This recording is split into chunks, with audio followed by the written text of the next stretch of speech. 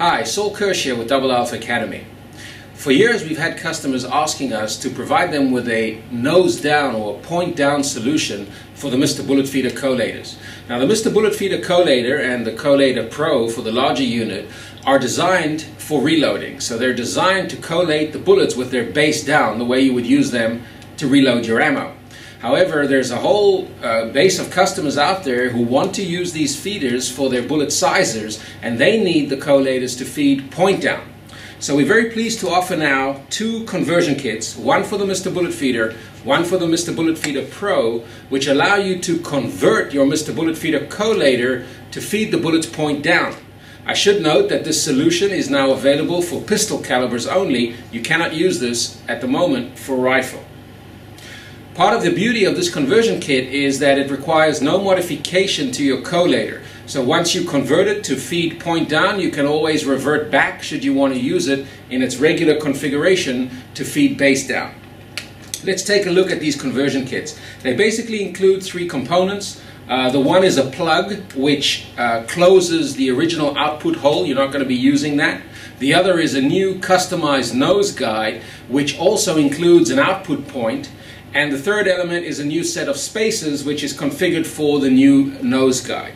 Setting it up is important. You need to take time to make sure that you've positioned the nose guide exactly correctly. And to make that a little easier to do, we've included in the nose guide an adjustment screw which can be used for precise positioning of the nose guide to create just the right amount of ledge that will allow the part to function as it should.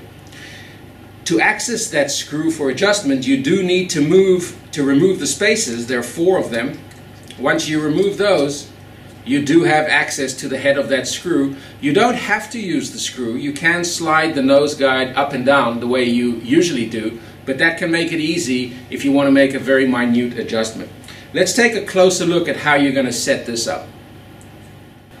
Okay, so the first thing you want to fit is the plug, which needs to close the normal output hole. You've removed the output tube that was here. The point to note is that the profile of the head of this plug is not symmetrical. It's lower on one side and higher on the other.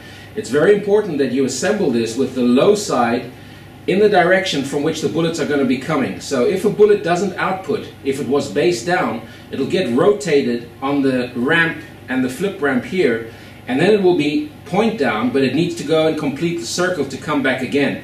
So you must adjust this piece to where the lowest point is in the direction the bullets are coming from, and the highest point will be here. Once you have that in the right angle, you can tighten the screw just a little. You don't need to over tighten it. You can break the part, and you're done. Now the nose guide is positioned into place. You'll see that I have assembled the original output tube assembly into the bottom of the nose guide, and this part will fit as it is. There's a small little screw there that will hold it in place, and once you've got this assembled, you're done with the output. On the end, you're going to have to make your own modification to fit whichever sizing machine you're using. You'll have to improvise. If this connection doesn't fit for you, you'll have to improvise a connection to your sizing machine. Now the key to make this function correctly is to make sure that you have adjusted the ledge correctly. And what I mean by the ledge is, if you take a close look in here, you can see that there is a little white ledge. It's part of the nose guide that needs to be just the right amount so that the point of the bullet will slide off it and fall down the tube, but the base of the bullet will remain supported, leaning against the inside of the pocket, and continue on to start rotating on the ramp, on the nose guide and the flip ramp. So moving this piece in and out can be crucial to the fraction of a millimeter to get that working correctly, and it's very dependent on the profile of the bullet that you're using. A normal round nose will be easier to adjust. Flat tip bullets and semi-watt cutters will require a little more playing around. There is a screw at the bottom to loosen. There is a screw at the bottom that you can loosen in order to free the nose guide and allow it to move. So once that's loose, you can slide the nose guide in and out.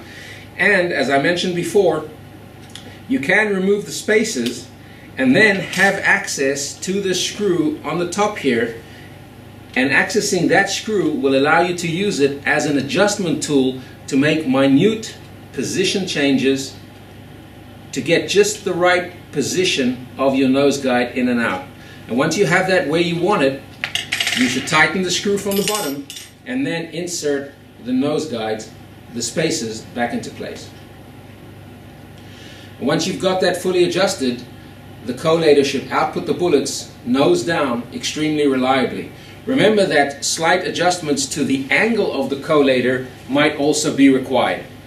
So once you configure this correctly and you have your nose guide just in the right position, you have the angle of the collator just in the right position, you should be able to get this bullet collator to output reliably point down with most bullet profiles.